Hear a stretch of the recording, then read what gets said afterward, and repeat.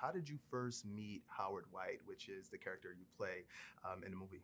You know what? I asked Howard what was that because I met him so many times over the years. He said we first met at the Michael Jordan golf tournaments down in the Bahamas. Michael used to do this, the best tournament other than mine, I have been to down in the Bahamas, and that's where we first met. And over the years, we kept in touch because I would call him for Jordan stuff for my tournament, for the celebrities that came to my tournament.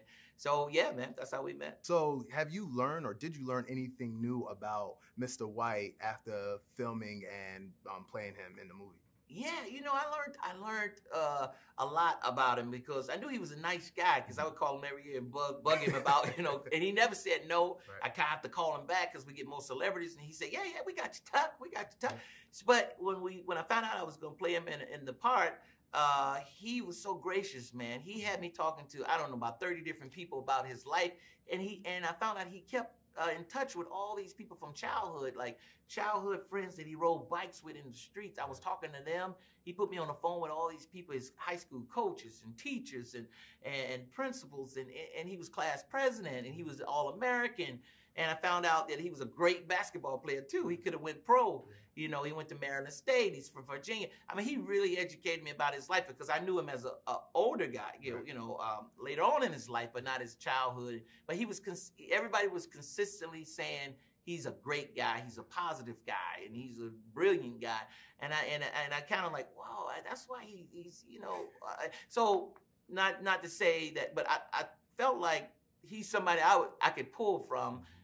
And I could relate to, and somebody who I would strive to be. I strive to be like him. So he was so helpful, man, because I ended up had to write all my parts because Ben Affleck went down to Florida to talk to Michael to get his blessings pretty much and ask him, what do you want in this movie? He said two things. He said, I want Viola Davis to play my mama, and you got to have Howard White in there. And then Ben Affleck for years always told me he wanted to work with me. And I was like, okay, I didn't think nothing of it. I was hoping one day we would do it. But so he came to me with the part, but he said, I said, it's pretty small. It's nothing here. He said, no, don't worry about it. We'll fix it. And this and that. I said, okay, cool. But by talking with Howard and all the research for hours, I had so much information that I was able to write my own part and put it in there in the scenes, and Ben made it work, and it was great. No, that's awesome. So also about this particular part of the story, right, of Michael Jordan's story in Nike, why was this, you think, was so important to share? Oh man, it has so many components, so many things you don't know about, that's great in this movie. And then, everybody know Michael owned some of the shoe.